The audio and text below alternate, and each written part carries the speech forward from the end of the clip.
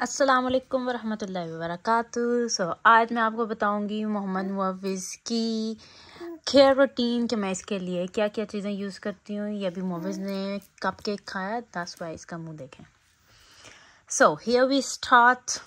So I am using pseudo cream for his nappy rash. ये बहुत अच्छी है, एक्जिमा, नेपी रैश, इसके और भी फ़ायदे हैं, लेकिन नेपी रैश के लिए मैं यही क्रीम यूज़ करती हूँ। इससे बहुत जल्दी इसका नेपी रैश जो है ठीक हो जाता है।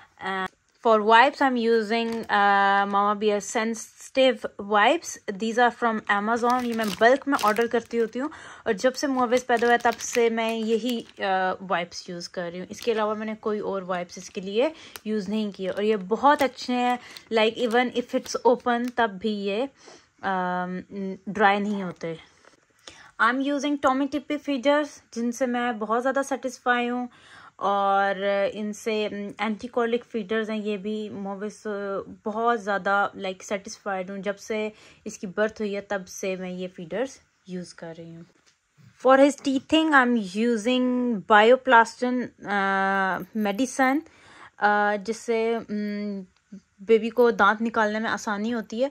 And I am using this. Usually ये एवरी 2 आवर्स बाद देनी होती है बच्चे को और मोस्ट ऑफ टाइम मैं स्किप कर देती हूँ, बट 2 आवर्स बाद 2 मेडिसिन ये देनी होती हैं।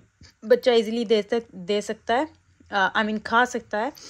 और ये 3 मंथ से ऑनवर्ड आप यूज़ कर सकते हैं if your baby is teething.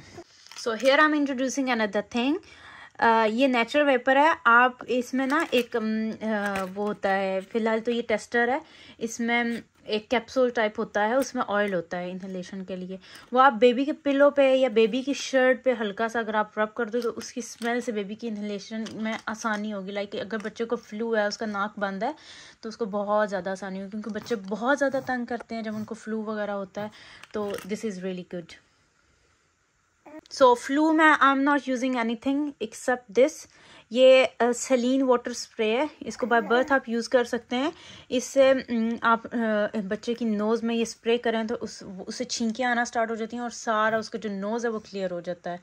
And this is also really helpful, क्योंकि मुअव्विज़ को बहुत ज़्यादा शुरू में हो गया था फ्लू वगैरह, तो मैंने यही यूज़ किया था। For colic drops I am using these. These are from Pakistan, but I'm using another one as well. I'll show the picture of that. So ये इन्फाकोल के कोलिक रिलीफ ड्रॉप्स हैं जो यहाँ लंदन से मिल जाते हैं। दूध में मुअव्विज़ का एप्टामिल यूज़ कर रही हूँ।